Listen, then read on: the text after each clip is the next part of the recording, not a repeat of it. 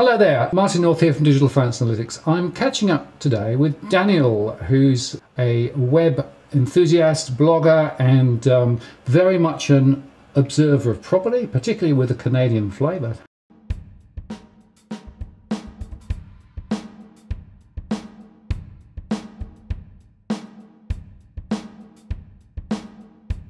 Hello Daniel, how are you going? Good, how are you? Good. Give me the proper introduction. So what's your channel about? What do you do? Well, my channel is Formafist. That's kind of the name I go by. And basically for the last year and a bit, I've been following the real estate market. I live in Canada, in BC, on Vancouver Island, if you want to be specific. And the reason I started following it is because I wanted to buy a house. I've bought a house before, but I didn't think anything of it when I bought it. I just bought it. This time I thought, well, maybe I should learn a bit before I buy, because usually that's how I operate. If I'm going to buy something, I do a bunch of research. So I started researching, and I was really shocked at what I learned, because it's been more or less, if you smooth everything out, a slow and steady increase for years and years and years. So the Canadian public is basically in this holding pattern of rising prices. But when I started doing my research, I realized, well, that holding pattern isn't going to hold forever. And when I started listening to people far smarter than myself, I started to realize, well, the real estate market is cyclical. It comes up and it comes down, and all the indications were starting to look like, and this is a year ago, that the peak was going to come. So that's kind of the story of why I started making videos about the real estate market. It was to basically get conversations going with other people about real estate. Okay, and the critical thing that I see looking at the Canadian market and comparing it with the Australian market is that there seem to be quite a lot of correlations between the two markets. So for example, there seems to have been a run-up in credit, there seems to have been a run-up in house prices, there seems to have been some wobbling going on in some markets relatively recently, and now people are starting to talk about, well, you know, maybe prices are going to correct and maybe things are looking not quite as strong as they were. Is that a sort of a reasonable summary? Yeah, I think the fact that interest rates have been so low everywhere, it kind of puts us in the same pattern of in the real estate cycle. I think the thing that's confusing is, well, one of the many things that's confusing for somebody who's just starting to learn about how real estate cycles work and credit cycles and business cycles and yada yada, is if you're looking, the two main centers of this huge price increases in real estate is Vancouver and Toronto, and they aren't moving exactly together.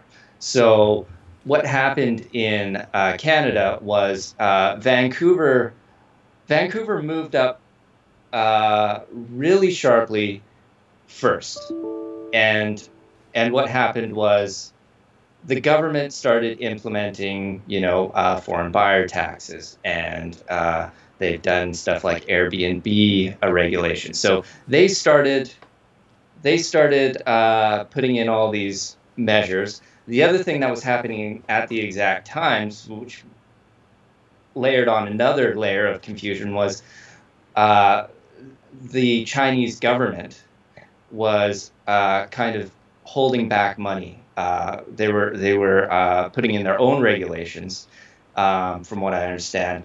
The money coming over from China was a huge thing in people's minds in Canada. This idea that foreign buyers are coming over.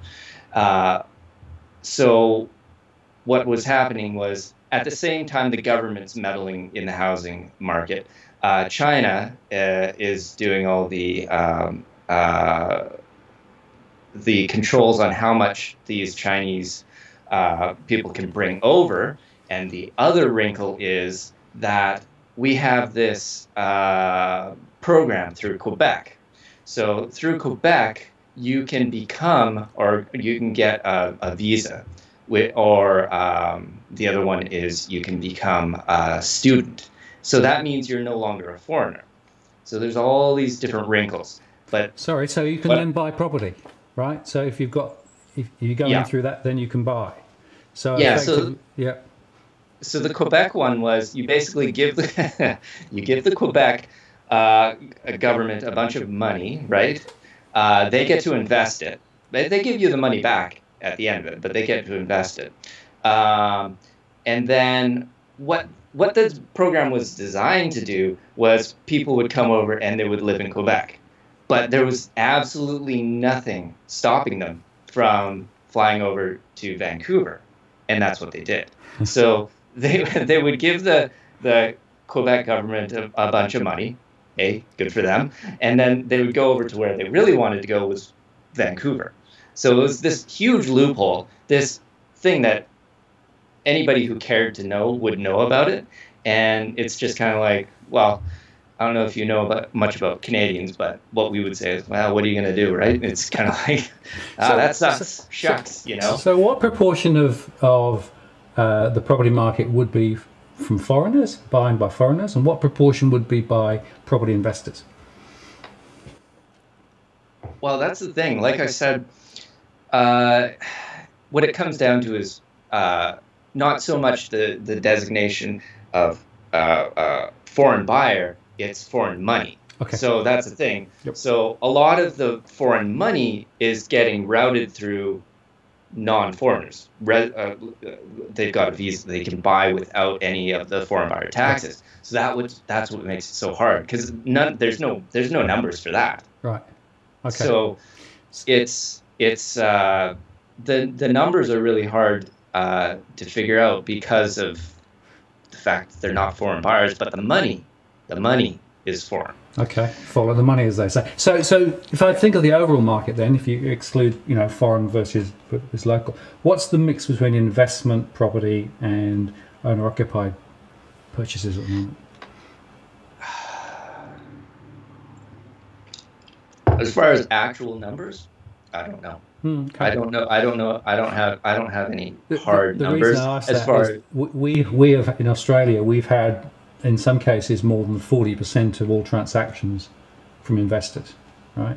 Which I think is a world record. I haven't found anywhere yet around the world. I wonder if I could pull up those numbers.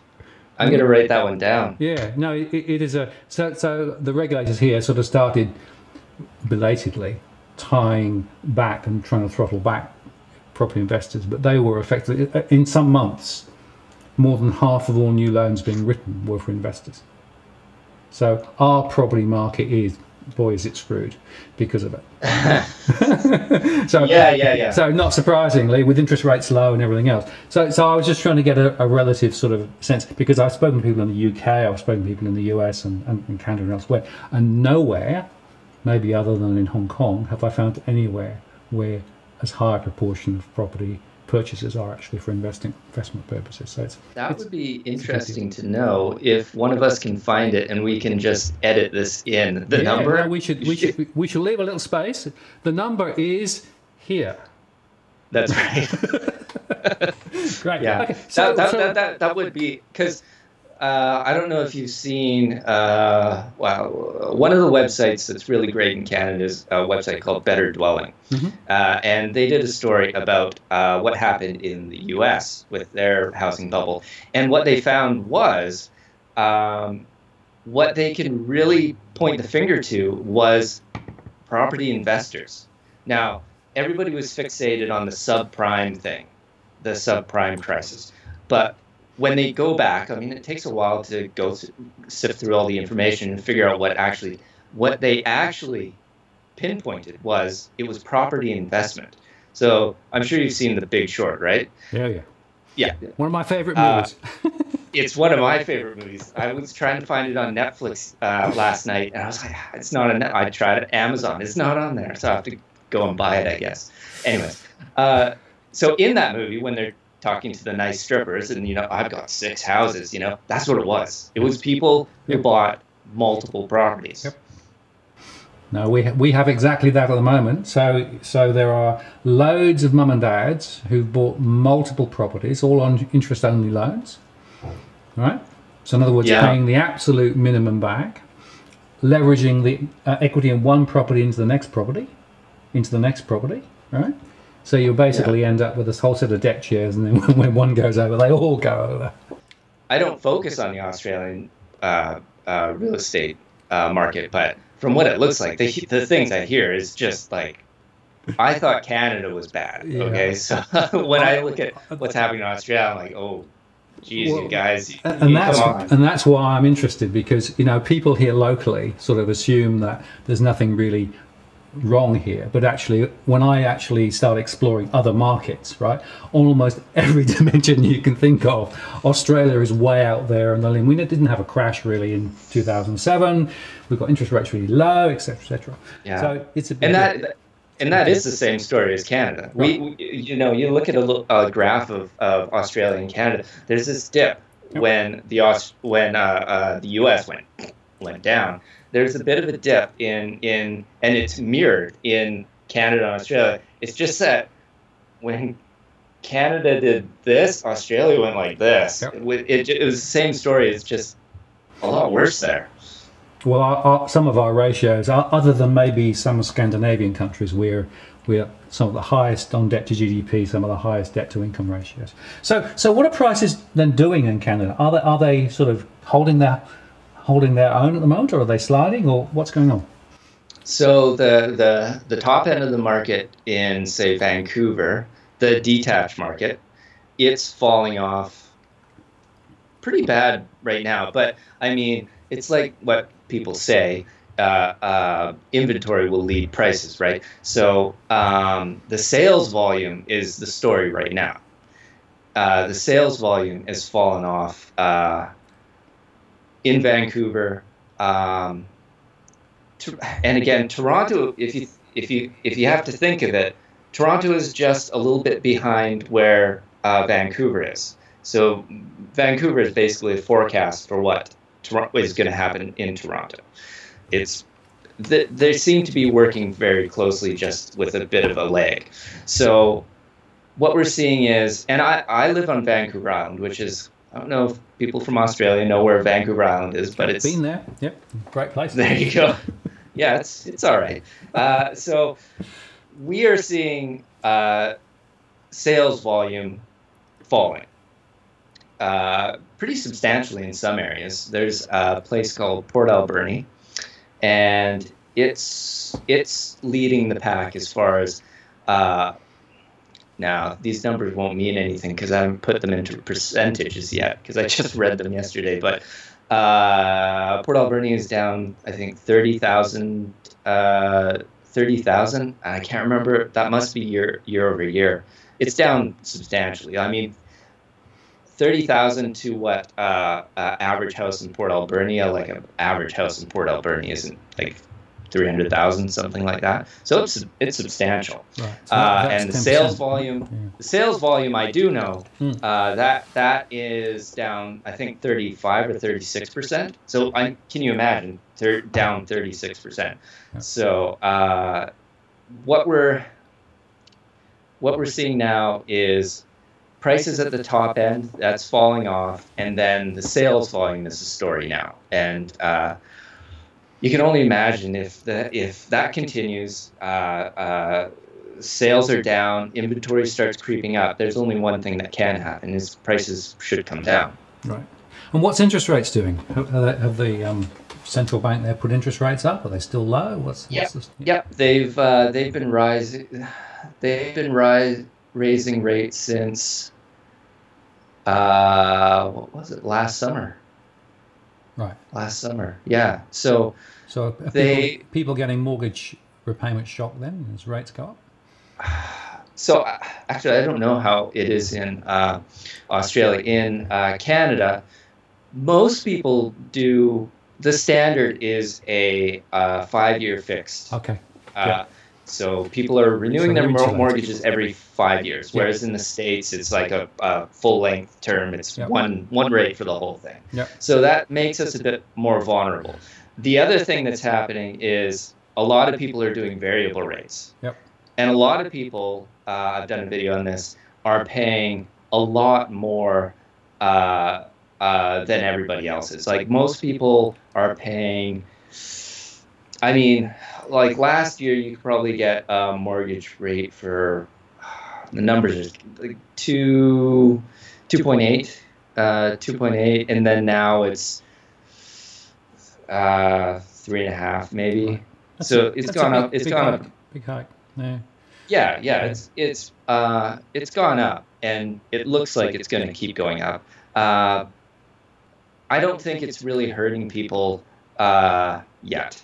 I mean, the big story is that like 50% of mortgages are renewing this year.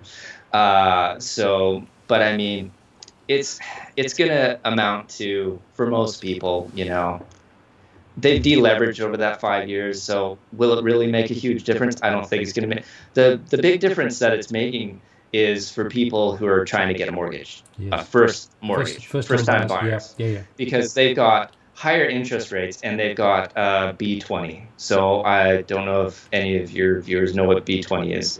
It's a stress test. Okay. So if you can get a mortgage for say 3 point something, 3.5, you're going to get tested at more like 5. So, okay. So it's 1.5% higher. 1.5%, 2% higher. Is that 2% higher? Yeah. Okay. Yeah. So that's what's the real story. And I mean, the story isn't. It doesn't seem like the media is putting out the real story, because they're twisting it into people can't get a mortgage. Yeah. But I think the real story is people just can't get as high a mortgage. Yep. I mean, the media is making out like, oh, people can't get a mortgage at all. No, you just buy a less house, you know. Yeah, I have to make a really good crisis story out of everything. We've got a reduction in mortgage power. What I call mortgage power, in other words, the people's ability to get a mortgage, by about 30% from where it was 18 months ago, right? So the average person now gets 30% less on the same income. Wow. Which is why our markets look. So my theory in Australia is we are being led by a reduction in credit availability. So it's a credit crunch. And my theory also is that it's credit that ultimately has been driving home prices up, and credit and the lack of credit will drive home prices down, which is why we're projecting about a 20% fall over the next couple of years here, which is not the mainstream view, by the way. A lot of people are saying, oh, no, it's just a little thing, it's going to recover quickly. But no, I don't think it is. I think my view is that we are just starting the next level of falls in prices here, and that the next couple of years are going to be pretty uncomfortable. So what's your view in Canada? Is the prices going to continue to slide? Yeah, I think my big prediction was 2018 is going to be the year that we're going to remember as the beginning of the downturn. Okay. These things happen so slow. So I mean, but the thing people always want to know is, you know, when's it going to start and how long is it going to take? And I always say, I don't know. The States, it took maybe 5 years, peak to trough. It took 5 years to get down to bottom. And now it's taken about 5 years, and we're back up to where it was, a bit higher probably right now. So, and then you look at, say, Japan. Well, it was 15 years, I think, peak to trough. Yep. So that's a huge difference in time scale. So the only thing I tell people is think in terms of years, not like people are, it's going to crash and I'm going to buy a house next year. Well, you could, but you're not going to buy at the bottom. Yeah. I mean, you got to think in years and follow the trend. Yep. You know, don't. That's the only way to do it. But as for your question, do I see house prices falling? I'm looking at least 5 years, because I think, you know, I say between 5 and 15 years they're gonna fall. Okay. That's my guess, but everybody's got their guess. My dad thinks it's going to be 10%. Yeah. Who knows? Well, I'll tell you what, Daniel, I should check back with you in a year's time or a few months' time and see how it's travelling, because we've been talking here in Australia about prices sliding, and they're sliding a lot much quicker than we expected. So I was originally thinking 2019, 2020.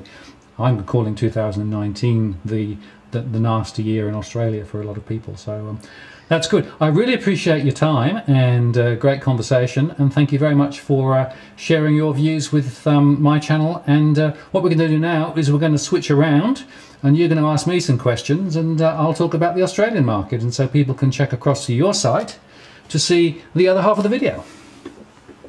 Sounds good. Okay. See you in a second. See you in a second.